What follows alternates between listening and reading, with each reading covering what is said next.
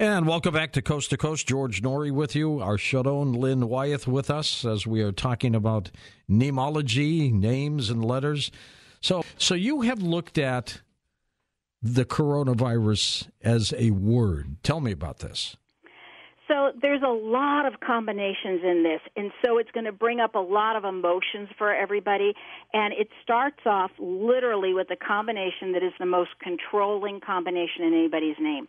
And when people have that combination, it says, I need to be the one in charge because I'm afraid of what happens when I won't be.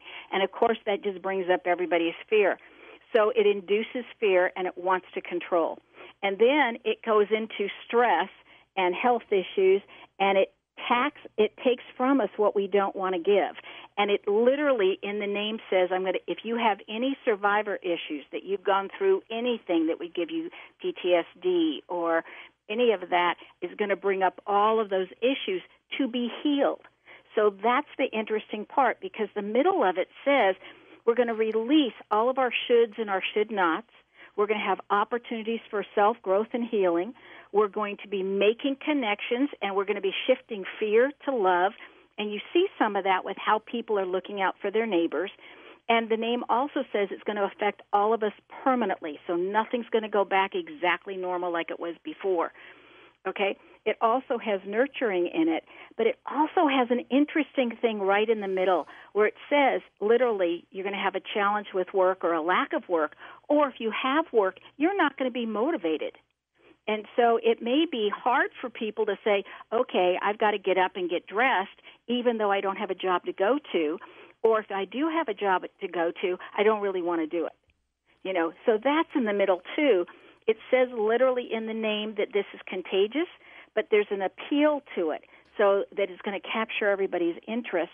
It's going to cause confusion with many people because their beliefs are going to be challenged, but it's going to cause all of us to constantly learn.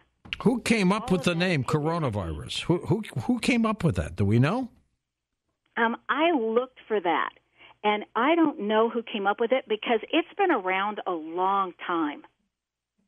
Yeah, it has been. There have been many coronaviruses over the years. There's no doubt about that. Is there anything in the word that tells you it's going to go away? Yes, it says that it disappears and then it tries to make a comeback.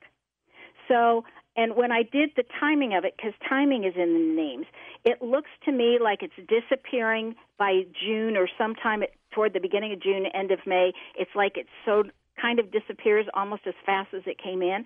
But then it looks like it tries to make a comeback in September, but by November it's like almost mute. Interesting take. Well, let's hope you're right. Let's hope it's sooner than later, Sharón. My gosh, what a mess, huh? Yes, it's affecting everybody. And I'll tell you, though, it's really bringing out the best in people in so many ways. Like the number of people that I've talked to that now have a brand new appreciation for a lot of fields that they took for granted, like teachers. Well, it's bringing out the best and the worst in people. Well, it brings out the fear and the stress, and then I think you get the worst. But I really would like to look at the positive because I think the remaining part of it is going to be positive. We're going to redo what's important to us.